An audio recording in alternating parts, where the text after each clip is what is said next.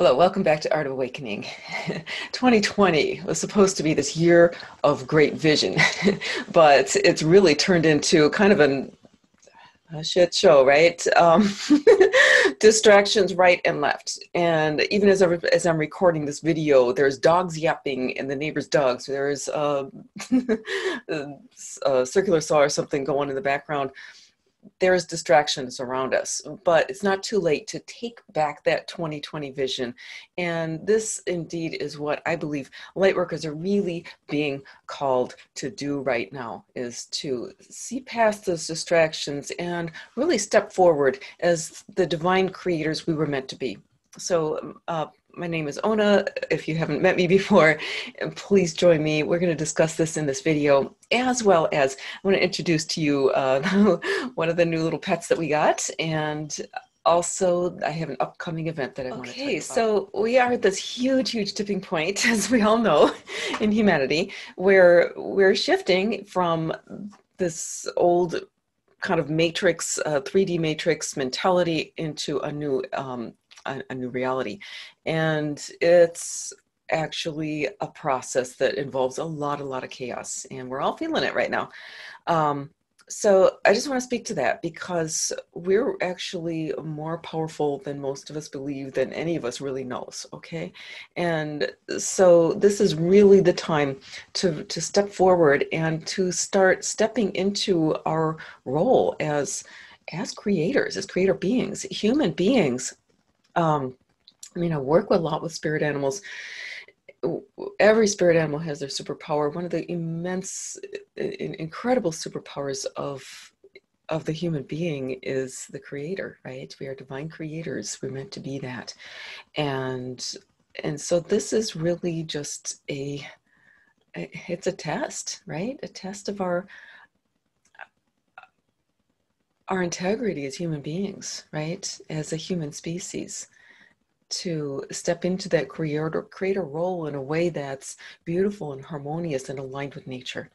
Okay, so right now you've probably been feeling we've got these two energies going on. We've got this ascending spiral, right? The whole ascension thing, and moving the planet up into this kind of 5D, more flow sort of existence, one that's a lot more, aligned, where miracles do happen, right? And they really do. But we're also coming out of this descending spiral of, more and more attention, anxiety, destruction, just all the stuff that has plagued humanity for thousands and thousands of years. So you're going to feel that, there are certain aspects of being on Earth right now that are very life enhancing and within yourself as well. And there are certain things that are life degrading. Okay.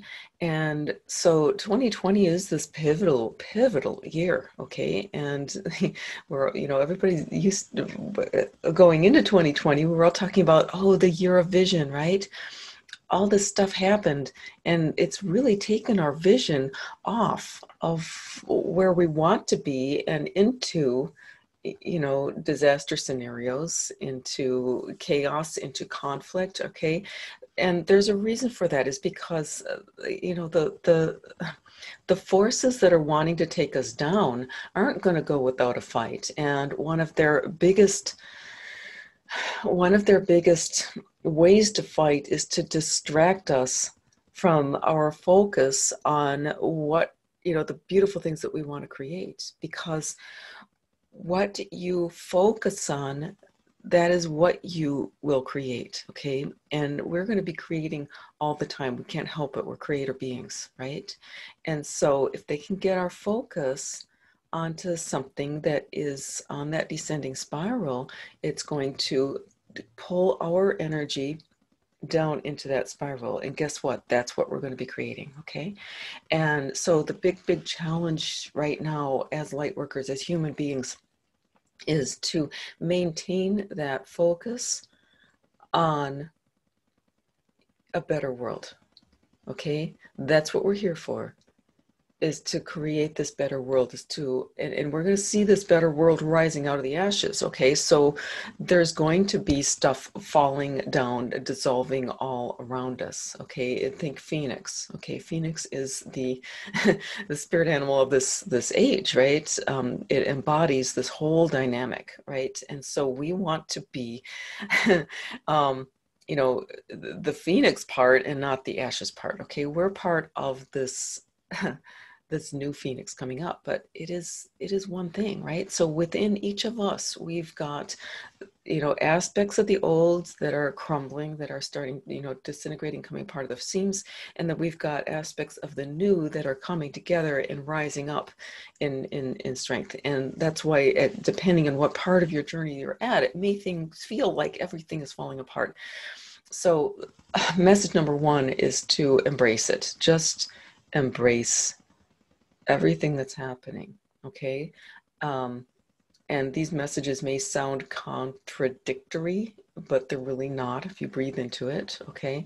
So first of all, to embrace the chaos. It is what it is, and it's happening for a reason. It's happening because it's clearing, you know, all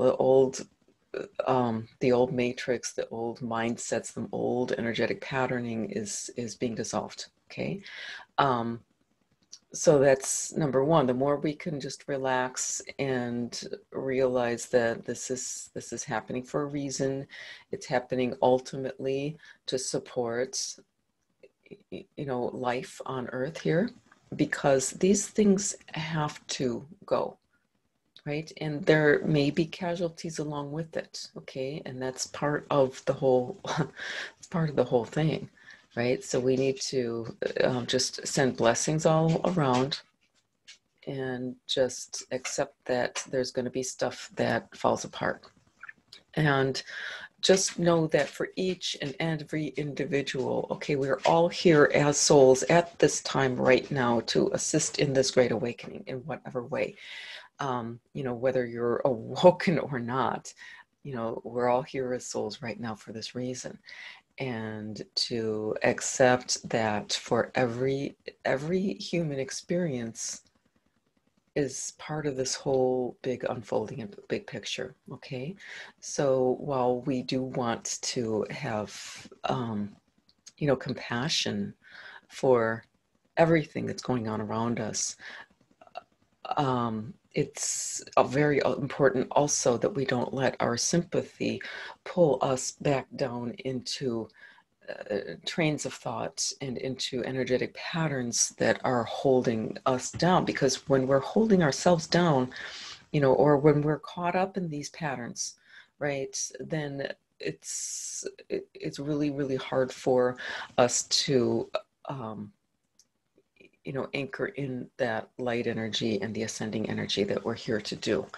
Okay, so remember to stay compassionate, but don't allow sympathy to pull you off track, right? It's so easy for empathic to start feeling for, you know, somebody who is probably way maybe caught up in all this stuff, right? Send them blessings, but hold yourself, right? You may need to do some boundary work, right? We all do right now. It's so important for all of us to work with that solar plexus and to hold our strong, strong, strong boundaries, right? We're here, at least I am. I hope that you will, you know, join me in this. We're here to uphold a higher resonance, okay? And that means that we need to step into and accept and receive the joy and the beauty that is in the world. Because as we start to focus on those things and to focus on this higher potential, that is what we start to create.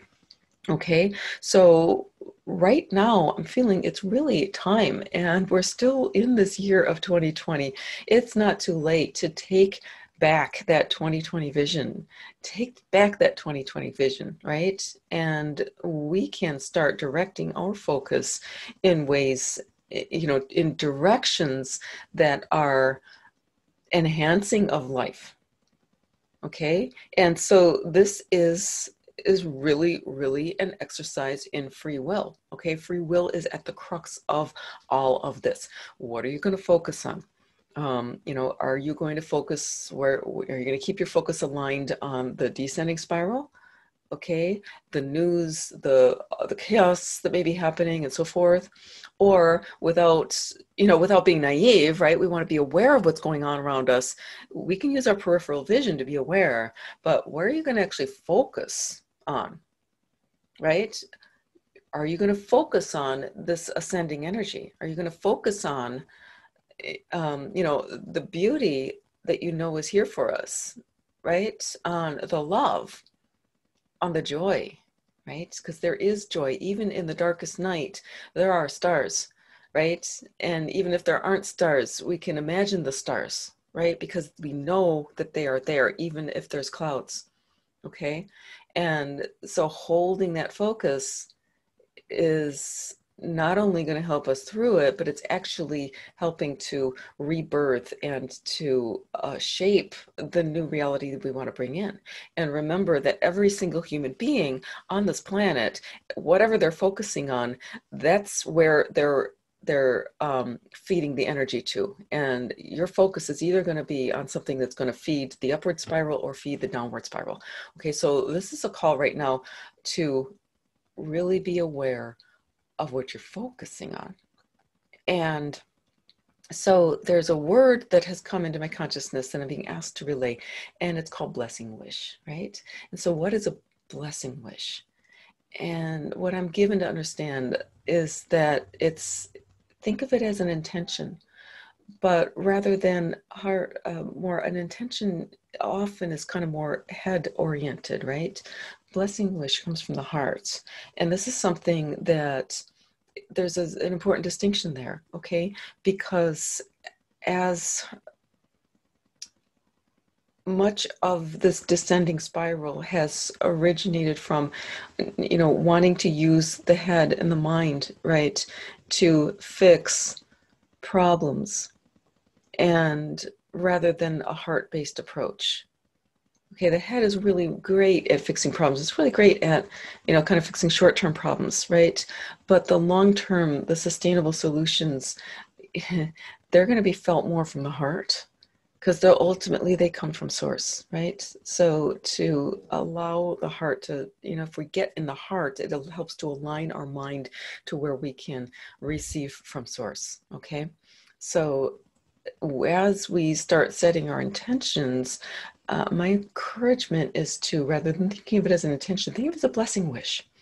Okay, so what's a blessing wish? It's your wish for something better and your blessing for that to be manifested. Okay, so a blessing, what does a blessing do? It calls on the divine to bless. We bless, you know, the divine blesses through us. Okay, we set their attention for the blessing, but we're calling for the divine to actually do it. Okay, so with this idea of blessing wish, how do we use this? So what is a blessing wish? It's it's like an intention from the heart, but it's for something greater than your own good.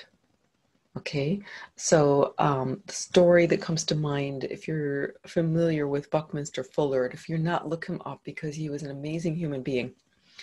But Buckminster Fuller, at one point when he was a young man, he had failed in business. He had failed in several ways. He was about to actually just jump off a bridge, right, and end it all. But he didn't. And what he did was he decided instead to devote his life to the betterment of humanity.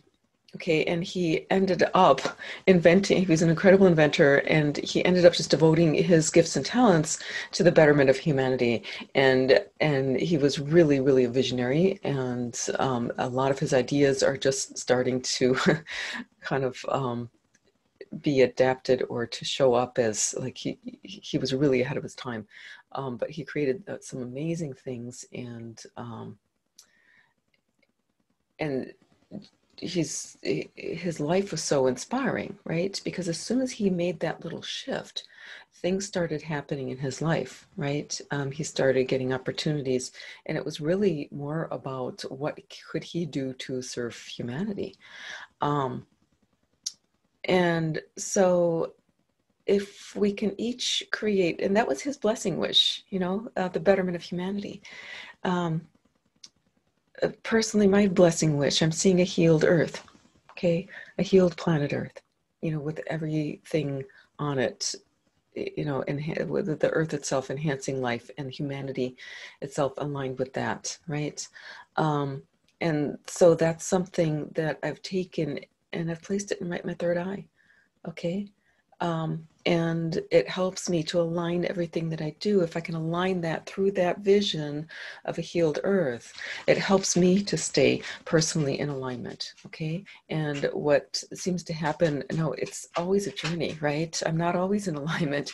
But what I've noticed is as those times, those days, those weeks, whatever, that I'm more in alignment, things just are starting to happen in miraculous ways. And that can happen for all of us. Okay, this is the miracle zone.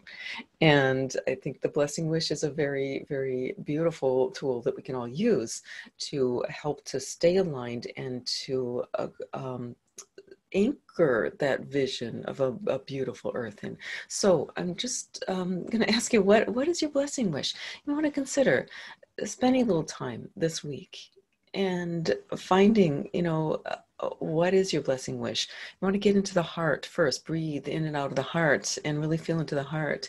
And you will be given the answer. For you, it may be, you know, it may be the betterment of all humanity. It may be a healed earth. It might be something else. It may be that all children are loved, right? All children all over the world are loved, or all children have enough to eat. It may be that there is harmony between all the races of humanity. Okay, there's it could be you know, that every woman on the world is loved and cherished and treated with respect. Perhaps every man is loved and cherished and treated with respect, right? It's whatever it is for you. One suggestion is to make it a positive, right? So for instance, that all children are loved and healthy, instead of to end child trafficking. Now, to end child trafficking is a great goal, but it's, again, it's focusing on that negative phenomenon that's happening, right? And so if we can take our focus completely off the negative, again, without being unaware of it, we want to keep that peripheral vision of awareness. But if we can keep our focus on the positive, so rather than, okay, let's end child trafficking, which again is a great goal, but as a blessing wish focus, if we can focus on healthy, cherished children, okay, that's focusing on the positive. Okay, so consider this week finding your blessing wish, because it's a life-changing thing. Life-changing thing to do, and it can be life-changing not just for yourself, but the whole world as well. Okay, so thank you for joining me. Just a moment here, and I'm going to introduce you to our new critters.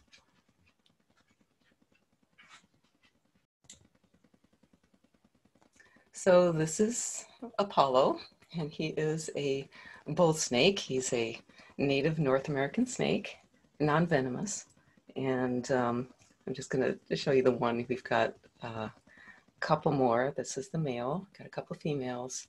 And we also have some hognose snakes that we just got in. And my partner actually used to breed snakes, and my partner actually used to raise snakes, and looks like we're starting on that adventure again. And so I just, it's very interesting actually to me to have these animals here in the home, because because a snake really embodies a lot of these energies that are going on right now in both ways, right? I've done a snake video, so I'm gonna link that. But isn't he pretty? He's just this beautiful kind of. He's an albino, so he's got this very light colored, and so handling a snake is interesting because, you know, they talk about reptilian energies.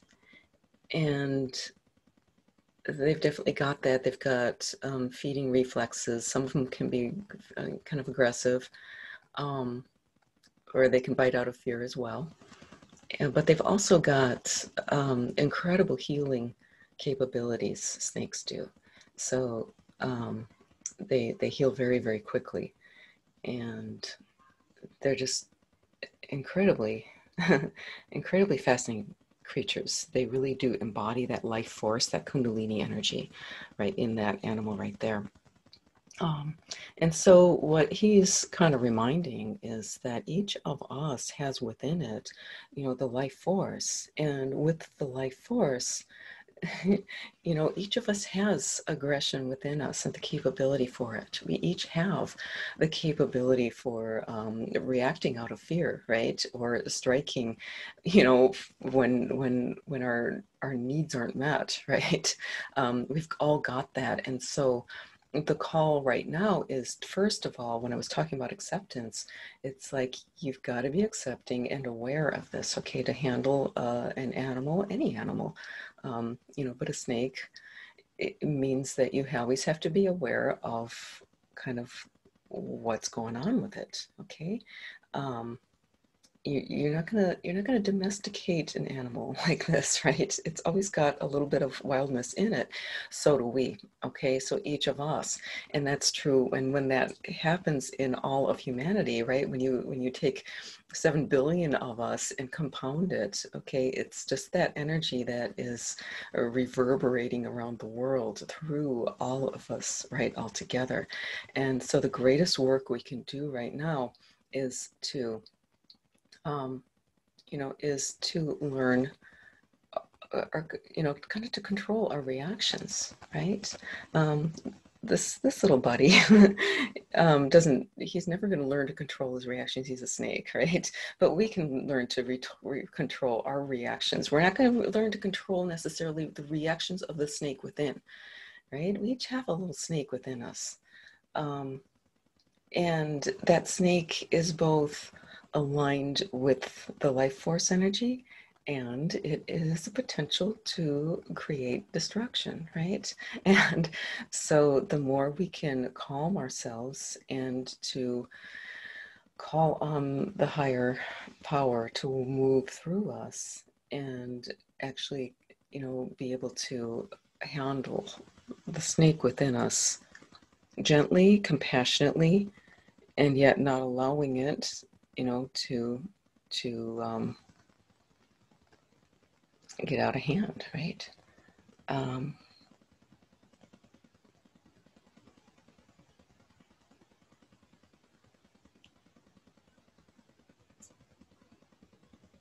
Okay, so I also told you I have an event coming up, and I would be delighted if you join me for that.